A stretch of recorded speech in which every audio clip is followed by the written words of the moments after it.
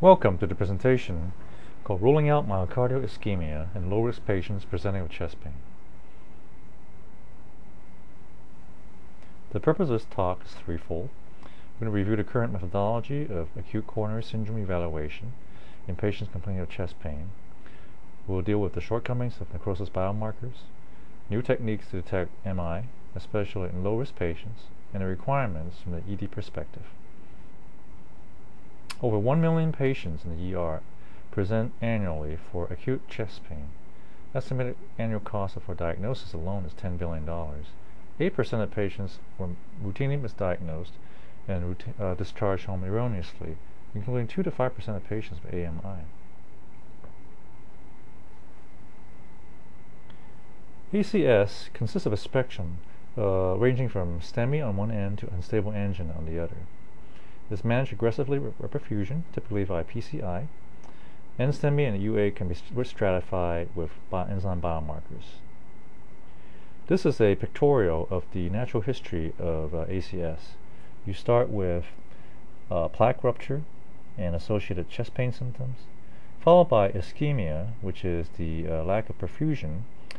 It is at this point that the patient presents himself or herself to the ED. With persistent necrosis, you have muscle death.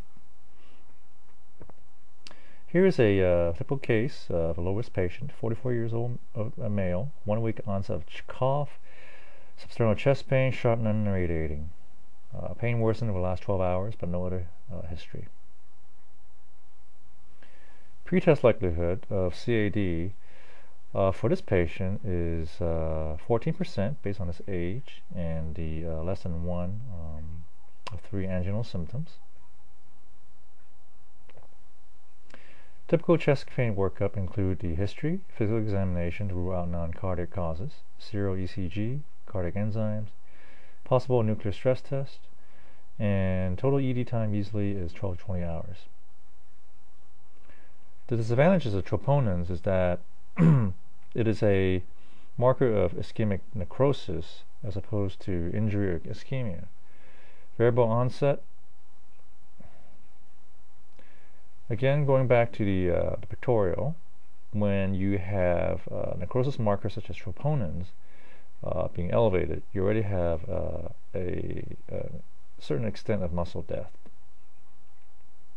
Therefore, it is clear that we would need to have ischemic markers that are accurate and diagnostic. We want to do the right thing to the patient, rule out coronary ischemia while in the ED, and we want to stop before it's too late.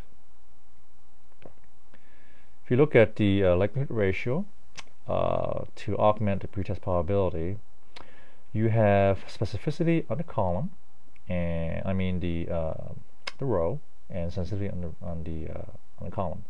You want ideally both to be high to have a high likelihood ratio augmentation. Many techniques are out there currently that are under development, such as the multi-slice coronary CT.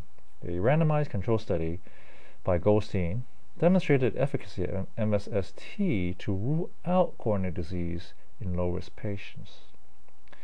High NPV of 98% is seen. Choline is a potential ischemic biomarker that is consists of a phospholipase D activated during plaque destabilization. It is not useful alone, but in combination with troponins. Unbound fatty acids is also a potential ischemic biomarker. It's associated with FFA release in the bloodstream during an ischemic episode.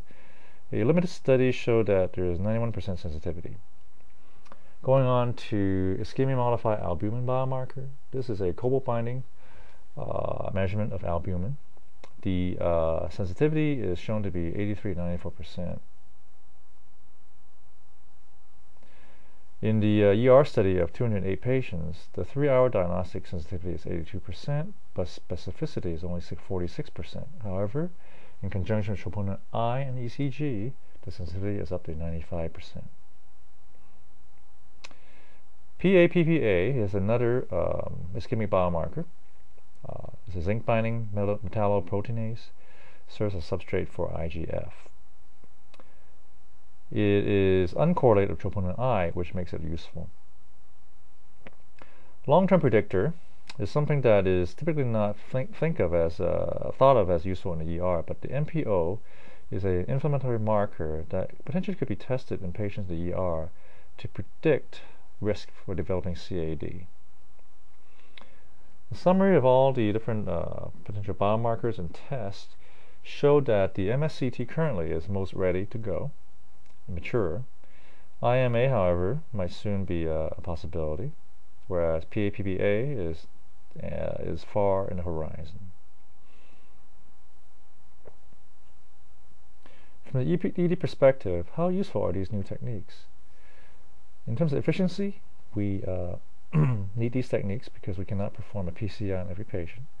Accuracy is still under consideration, but if something such as ischemic biomarker is accurate, it should be used without hesitation.